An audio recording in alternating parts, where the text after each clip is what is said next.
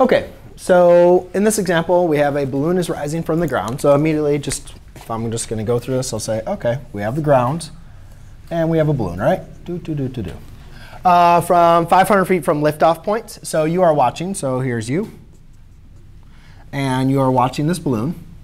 And you are 500 feet from liftoff. So again, that's going to be a distance that I know I'm going to be using. That's good.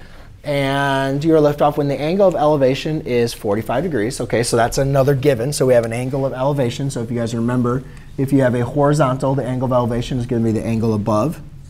So that's going to be theta equals 45 degrees. Now, I did kind of change this because it is saying it's increasing at 0.14 radians per minute. So originally, the problem looked like this. But I just wanted to kind of make it a little bit more conceptual for you guys. Like, you're not going to be like, oh, I'm looking at something, pi over 4, like radians. We usually think of degrees. However, the measurement of something changing is at 0.14 radians. So I'm just going to use everything in terms of radians, because that's how the problem was. But I just wanted to make first some initial sense with you guys. Pi over 4 is the same thing as 45 degrees, right? So you're at a 45-degree angle. With the ground, the angle is increasing at a rate of 0.14. So that is a rate, right? That's a rate. So that's important. So I'm actually even going to write that down there. That's another given. So I could say d theta dt is 0.14 radians per minute. Let's actually call this x. Let's call this y. Let's call that z again. So we know that x is equal to 500 feet. We know that theta initially is at pi over 4. And so now what they're asking is how fast is the balloon rising at that moment? So are we looking for a measurement, or are we looking for a rate? We're looking for a rate, right? So that means we need to create another relationship and find the derivative, right? So the problem, Ethan, with our last one, we used the Pythagorean theorem because we saw a right triangle. However, the Pythagorean theorem doesn't mention anything with theta. Nothing with theta, right? So we need to create another kind of relationship that we could use with that. And the other thing is, do we have anything with z, like how far you are directly to that balloon? Is that like mentioned or even talked about? No, so we probably really don't even care about that measurement z. So really what we have as a relationship is with theta, the height of the balloon, and with x. So a good relationship we could use, because this is a right triangle, would be, so we got to create an equation, guys. We got to create a relationship. What relationship do we have with an angle and the opposite and the adjacent side? Tangent. So why don't we write that relationship? Tangent of theta equals y over x. And then we can find the relationship of tangent of theta equals y over x. However, before we even get to that relationship, you guys saw over there, you guys did the quotient rule, right? And while you can do the quotient rule,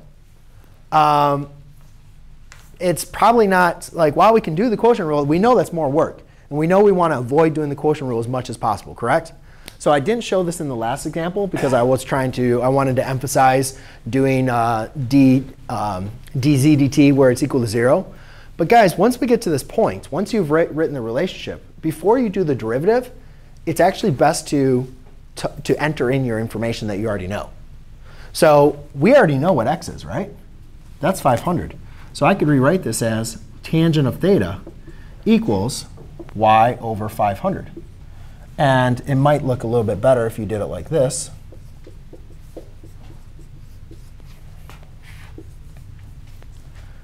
Is that much easier to find the derivative of? Huh? Yes, right?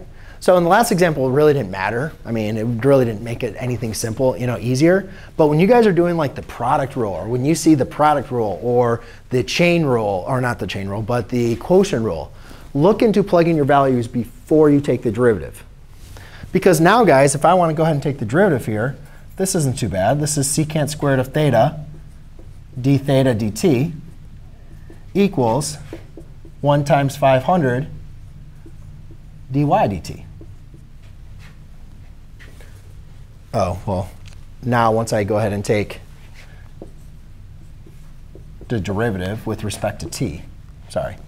So now when I differentiate with respect to t, I obtain that. Derivative of tangent is secant squared of theta. Obviously, you got to do the chain rule, d theta dt. And then equals, just pull out the constant, and then you have dy dt. Now again, yes? Just as you plug 500 in for x, could you plug 504 in for theta? Yeah, well, that's what we're. That's a little bit as far as yes, as far as on your short answer. And yes, you could have. You'll go and do. You'll see we're going to get the exact same result when we go ahead and do it this way as well. But yeah, you definitely could have done that as well. Yeah, I just typed in. Well, no, we have to be a little.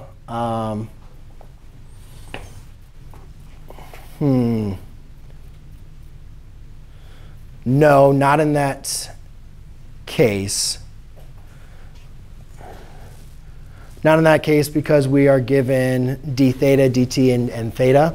So we're going to have to be using both these because if you typed in pi over 4, then you'd have a constant. That would just go to 0. But we have both of these pieces of information that we need to enter in. So we need d theta, dt. So actually, not in that case, we wouldn't want to. And thinking ahead, that would have been the reason why not to. Because if you just plug in a number for theta, which is perfectly fine, right? But then you don't have this, and that's very crucial, paramount to our answer in our question. All right. But now, do we have enough information that we can plug in? And again, what is it we're looking for? We're looking for how fast the balloon is rising. So again, based on our information, guys, what are we really looking for? Yeah, we're not looking for y, though. What in relation to y, what are we looking for? Something with y, but it's not actually y. It's how fast is the balloon rising. So how would we say that in terms of y? Yeah, it's the rate of change. So rate of change of y with respect to t. So we could say we're looking for dy dt. And we're looking at dy dt when? When are we looking at? What instant of time are we looking at it? When what? When x is equal to a number, when theta is equal to pi over 4. So that's what we're looking for. So there's our unknown right there. But we have an instant of time, which theta, which we can figure out here. So I'm just going to write this over here. So I'm going to move up. So we have secant squared of pi over 4, or 45 degrees, d theta dt, which is 0.14, and then equals 1 over 500, and then dy dt.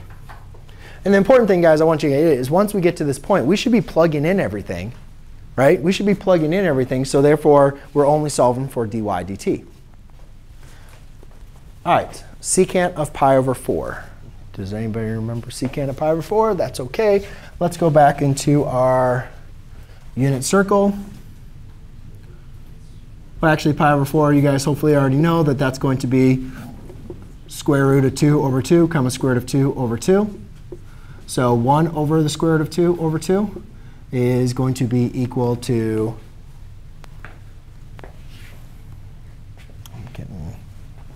so we have 1 over the square root of 2 over 2. Multiply by your radicals. Rationalize the denominator. Rationalize the denominator. Square root of 2. But again, guys, you're not just doing secant. You're doing secant squared. So square root of 2 squared is just going to be 2.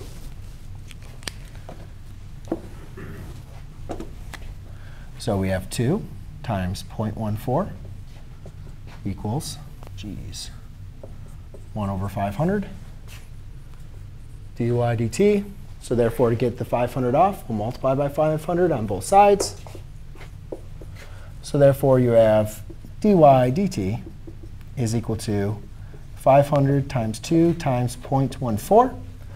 And then again, how fast is the balloon rising? So therefore, you can see that it's at feet.